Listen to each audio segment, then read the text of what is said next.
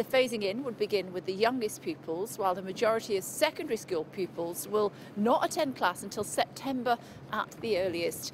The announcement has drawn criticism from teaching unions who have raised concerns over managing social distancing, especially with young children.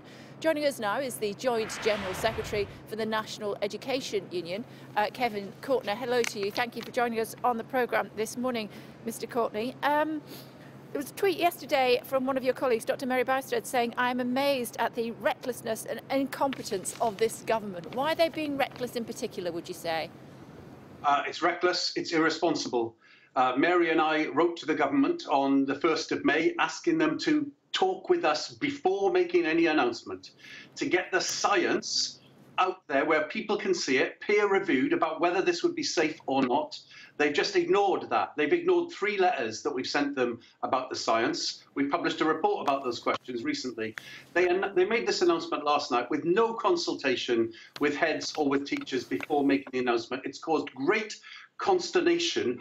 We've surveyed our members last night. Within an hour, 49,000 teachers responded to our survey, with the vast majority of them saying they think it's unsafe. That is an irresponsible way for the government to go around announcing these sorts of questions. And we don't agree that it is safe for schools to reopen. We're absolutely not convinced by the government statements on that. But with respect, we've heard from the Prime Minister and leading politicians, they always say to us during those daily news conferences, don't they, that they're following the science. And so that then follows that it must be the scientists who are telling them that it is safe for schools to start to reopen.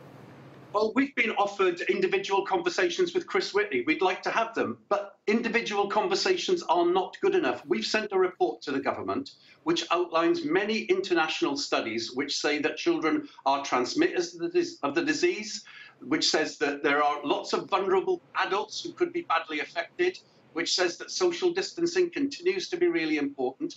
The government is not responding to those things. We want to get back to school. We want the lockdown to end. We want that to happen as soon as it safely can. And we are not being irresponsible. We've set 5 sensible tests. The government hasn't passed its own 5 tests yet. And that's, I think, very important. But we've set 5 sensible tests that we think need to be in place and we think would allow schools to open safely. So we've said the case count in the country needs to be down low enough so that contact tracing can take over some of the work of social isolation. But the case count is nowhere near those sorts of levels. They haven't recruited their 18,000 contact tracers, which wouldn't be enough. They don't have the app working. They aren't ready for that. We've said our second test is they need to have a plan for social distancing in schools. They've come up with nothing on that. This suggestion that reception year 1 and year 2 go back in 700 schools in the country, the infant schools, that's the big majority of children in those schools. How can you possibly do social distancing when the big majority of children in classes of 30 or more are back in the school? It makes no sense. We've said they need to have testing available because otherwise you don't know if it's running in your school. That's testing for teachers. That they haven't made that work.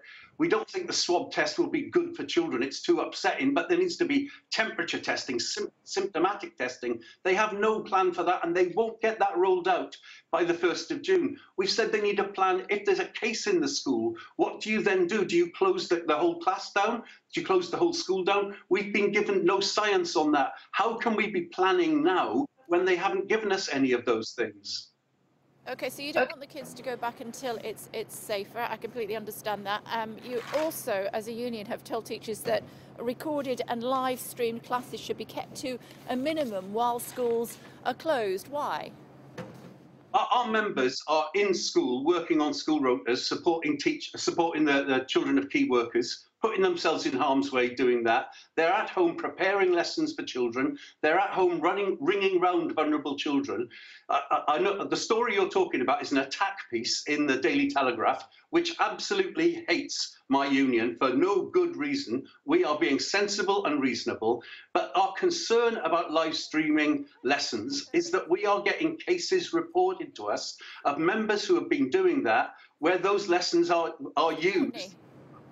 Mr. Courtney, let's not make it personal about the Daily Telegraph. I'm giving you the opportunity to answer the question about why you are saying to your members that they shouldn't stream classes while schools are closed. So kids are not supposed to be going to school while schools are closed over the summer break. Let's say that. Why shouldn't they have classes streamed? We are living in very uncertain times. Absolutely, and as I said, our members are preparing lessons. They're ringing round, they're talking to children, they're talking to parents. Live streaming lessons have some real security questions. There are some real questions about privacy that come up with that.